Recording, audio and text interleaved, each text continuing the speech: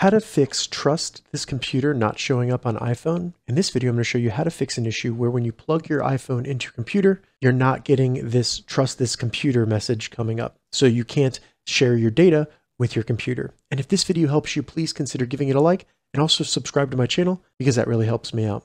So to get started and fix this computer not showing up on iPhone, there's some basic steps I would recommend doing first that are very easy. So first, maybe try a different USB cord or USB port on your computer or your Mac. Then I would try rebooting your iPhone. So turn it off, then turn it back on and see if this issue is fixed. If it's still not fixed, go ahead and open up the settings on your iPhone.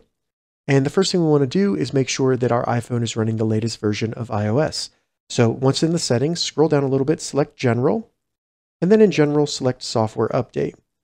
If you have an update available, go ahead and install it, and that should fix the issue for you. The last thing we can do to fix this issue from the General section of the settings is to scroll all the way down and then select Transfer or Reset iPhone. Now, we're not going to perform a full reset of our iPhone. It'll be very specific.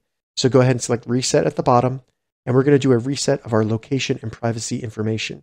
So select Reset Location and Privacy at the bottom. Enter your PIN if you have one on your iPhone. And then as you can see, this will reset your location and privacy settings to factory defaults. Go ahead and select Reset Settings. Give it a second. It'll reset those settings. And the next time you plug your iPhone into a computer or Mac, you should get the Trust This Computer option on your iPhone. If this video helped you, give it a thumbs up and please consider subscribing to my channel.